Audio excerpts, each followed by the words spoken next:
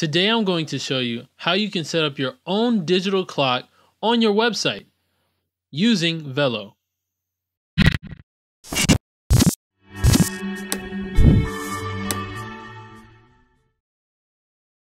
What's up, you guys? Thanks for tuning in with your boy Nino, and I got a tutorial for you guys today on how you can set up your own digital clock on your website.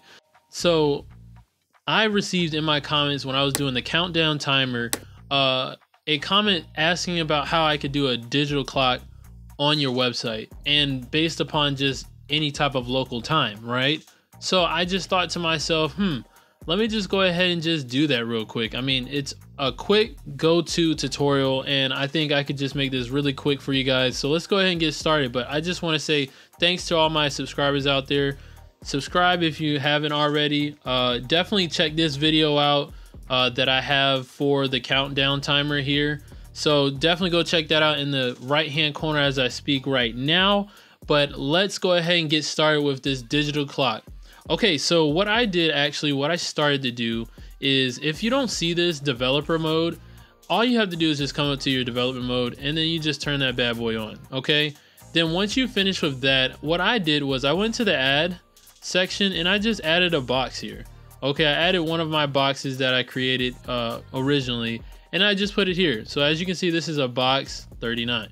Okay, as you can see, I added another text box inside of that. So all you have to do is just drag and drop that right into that box area and you should be good. Okay, so that is all the design setup. Okay, now let's go ahead and get into the code. As you can see, we are in the header. So this header section here, which is a strip, but it's a strip within the header. If you want to actually know where your header is, you just go ahead and right click in that top section and then you come down here to overlapping items, and as you can see, I have my header right there. But we're not actually worried about that right now. I just wanted to show you that real quick. So what I wanted you guys to know is that if you come down to your code panel, you can actually see right here a masterspage.js file. You can actually find that below the global site section in your page code right here, but also it can show up here in your code panel. Okay, and in this code panel, it actually gives you sections. So this is your page section, and then also this is your overall master page section. So master page is literally what it means. It's just the whole entire page. All right, and this is all pages on your website. So that means your header and footer. Okay, so in this I'm already put down the code right now. Actually, you don't need this. I don't think you need it. But if you guys want it, just leave it in the comments below. I'll make sure to put that back on there. But yeah, so it's just an easy code. I actually went ahead and just pushed it out and wrote it out so that you guys could just understand my methodology. Everybody's methodology is different. You can get a whole bunch of methods to get to the same solution. So don't think that this is just based on this sole code. Okay, there's many other developers out there that have created certain things to do certain things for the time, but for right now we just want to get the time. So all we're doing here is I created a function, okay, and it's called share time. All right, and in this function we actually are calling downtime. As you can remember in my other previous tutorial, I had downtime right here. Okay, so go ahead and check out the tutorial and check out how I did that. But right now we're just going to talk about this section. Okay, so in this section, what I have done is I created a set interval. Okay, set intervals are on a set interval time frame that you want it to be.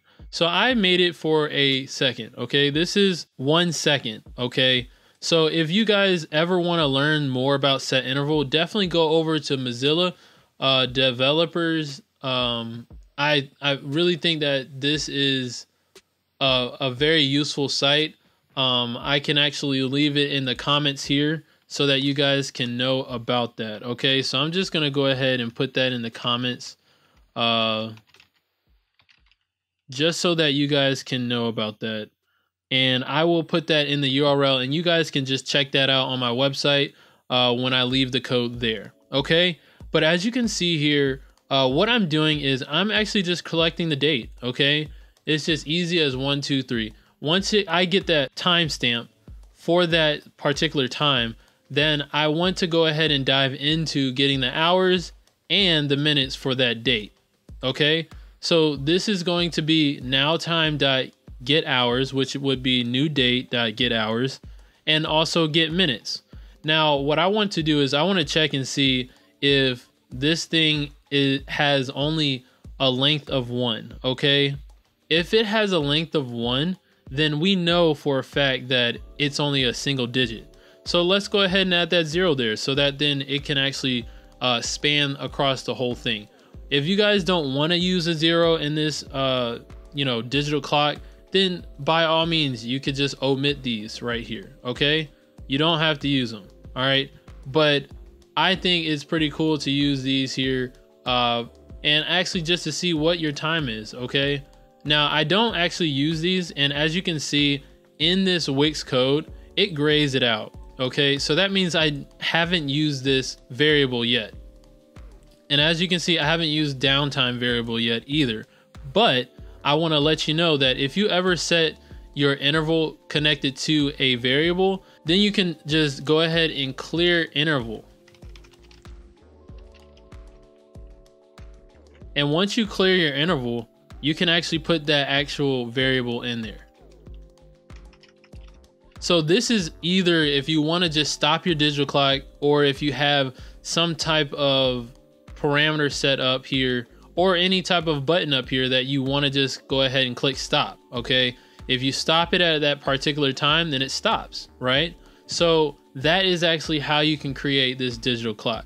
Now let's go ahead and let's go ahead into the actual 12-hour format. Okay, so I created it in 12-hour format because it automatically gives you the 24-hour format. All right, and not everybody is accustomed to reading the 24-hour format, so I just made it a little bit more simpler by researching up a 12-hour format. So basically you can get this on Stack Overflow or any other type of coding website that actually teaches you about that or has community coders there to help you guys out. So as I can see right here, I actually want to get the AM PM. So I'm going to see if the hours are greater than or equal to 12. If it is, then it's going to go into this ternary statement and it's going to pick out PM. Okay, now if my hours are lower than 12, it's going to make it false, so it's going to kick it out as an AM. Then once we get the AM PM, we want to go ahead and get the hours. So we're going to do hours module 12. Okay, and we're going to find out where those hours are.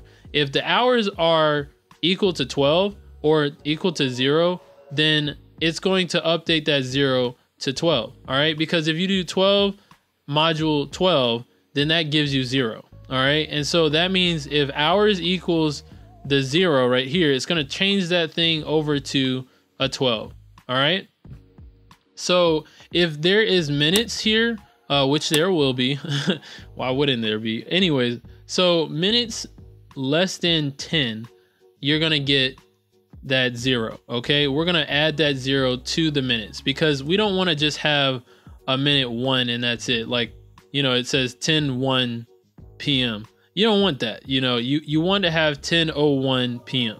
All right, just to make sure that your mind is viewing it right.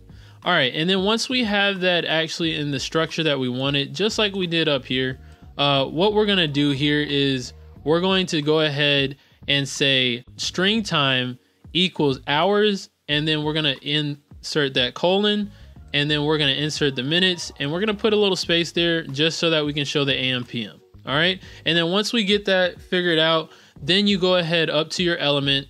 You actually look at that element, see what that element's ID is, which you can see here is text 87. Then you go ahead and place that right there for that element. All right, and then you say dot text equals string time, because this whole thing is a string. As you can see, it is a variable string.